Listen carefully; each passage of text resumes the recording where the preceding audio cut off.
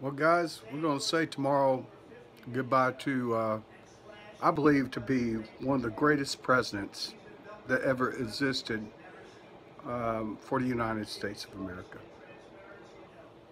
I'm sad to say that, yeah,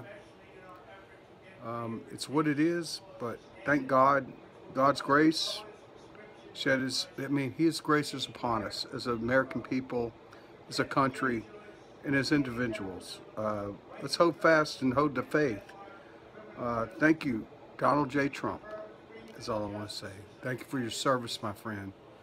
God bless him and his family, and I pray that you continue to pray for him and his family for a hedge of protection, if anything. But guys, I appreciate you guys today, and hold fast to the faith. Our faith is not in a man, but an idea.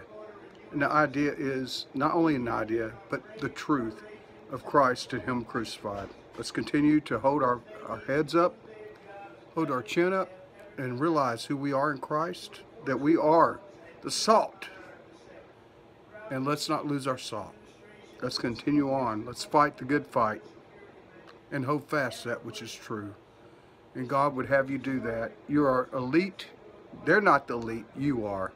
In Christ Jesus, your name is written in heaven.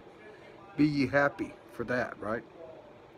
I love you, brothers and sisters. And once again, we might have a fight on our hands, but that's okay.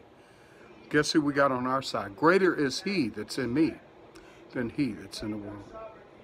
And I want you just to remember that. Don't forget that, guys, okay? He's got your back. He's got mine. He's got yours. Let's pray one for another. We need each other, and probably more than we ever have. We need to stay in contact some way, somehow. I don't know how that's going to flesh out, but we'll see in time, right? But I love you guys. God bless you, my brothers and sisters. And thank God that we had that president for as long as we did. Amen. Amen.